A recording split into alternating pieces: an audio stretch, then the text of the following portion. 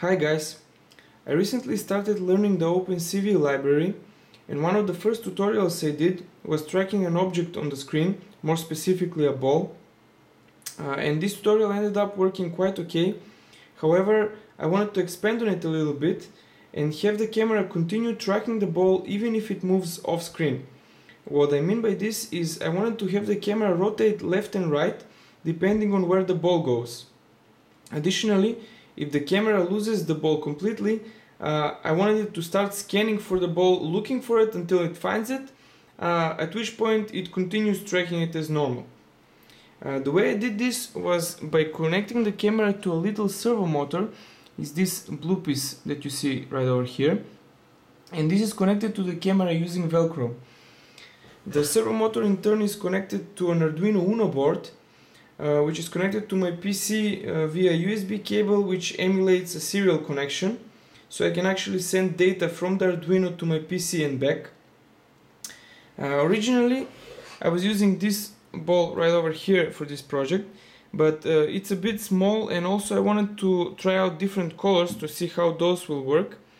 So that's why I printed out this little template of circles over here, and I already cut the green one out. I glued the green circle to a piece of cardboard, and I did this for two reasons. First, I wanted to have it to be a little bit more sturdy, and also to make the paper a little bit less transparent, since if the paper is transparent and light hits it from behind, the green color becomes lighter on some places, and this may interfere with the tracking. So this way everything is a little bit more consistent. I can show you how this ended up working. Just bear with me a little bit so I can switch the application on. And as I do so, you'll notice immediately that the camera will start scanning left and right, because it's now looking for the green circle and it's not finding it. But as soon as I take it and introduce it to the camera, you see it stops and it starts tracking it. So right now, if I start moving it near the edge of the screen,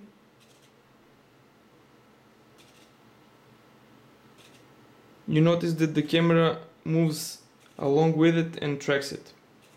This goes for both directions.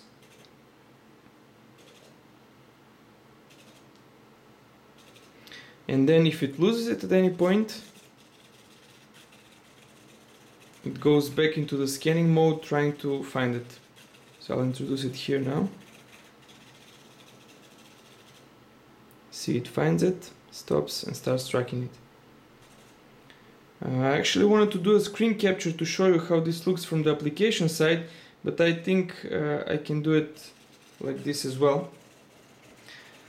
So if you take a look here, you can actually see that on the right side there's the image that the camera actually picks up, and on the left side this black box over here is the actual tracking image, and because the camera is not picking up on a green circle now, it's you see only black over there. But as soon as I take the circle and introduce it to the camera, you can see now that on the right side it picks up the circle, and then on the left side you can see a white circle being detected.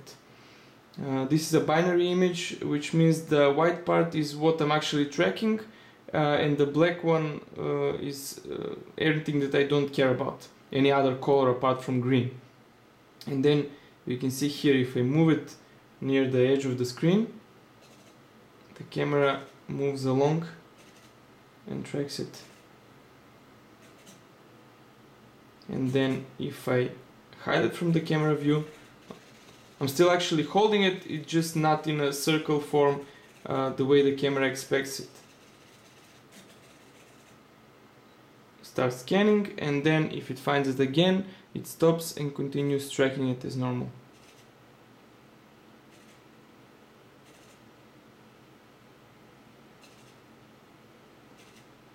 So that was it. I'll post the code for this project, both the OpenCV code as well as the Arduino code to control your servo motor, if anyone is interested in replicating it or expanding on it. And then I may also post something interesting I found out while doing this project to help you guys do the same thing if you would like to. Thanks a lot for watching, and I'll see you later.